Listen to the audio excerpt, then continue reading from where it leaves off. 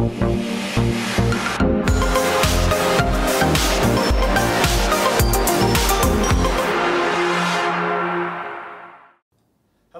and welcome once again to OFX's Currency Corner here in the UK. And after a rather disappointing end to England's World Cup hopes and chances, it has been a tumultuous couple of weeks for the currency markets. My name's Hamish Muris, I'm one of the senior currency analysts here at OFX, and I'm joined by my esteemed colleague Jake Trask, our FX Research Director. So Jake, obviously disappointing with England, but sterling's been all over the place with white papers and Donald Trump weighing in. Exactly, a tumultuous few weeks, or a couple of weeks for the pound. We saw the release of Theresa May's white paper with regards to her third option with regards to Brexit and trade and customs. It was initially well received in Asian markets, but soon the resignation of Brexit Secretary David Davis and Foreign Secretary Boris Johnson hit the pound hard, and then obviously Donald Trump's decided to wade into the argument as well.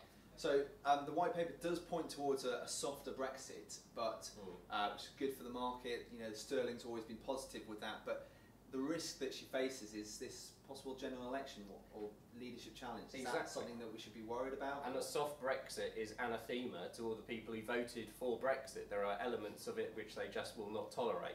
So it's an impossible job Theresa May's got. Sterling's going to be under pressure for the foreseeable future.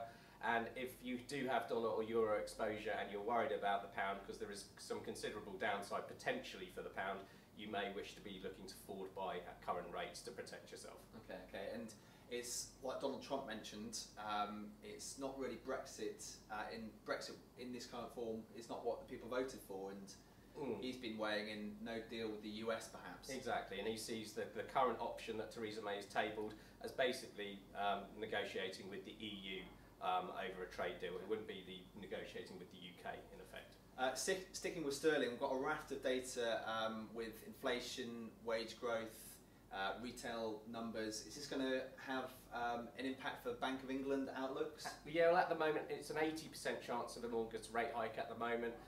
If these three prints hit target or beat target, then it'll pretty much be priced in, and you could see a little bit of a sterling rally, but Brexit just weighs on the pound all the time. And we've got those GDP figures at the end of the month, could see a pick up again from Q1's disappointment. Exactly, the beast from the east hit Q1, we're likely to see an uptick to maybe 0.4% for Q2. Okay, so it's really a sort of two stories here, Brexit weighing down the pound, but there's this possibility of interest rate hikes, just the one?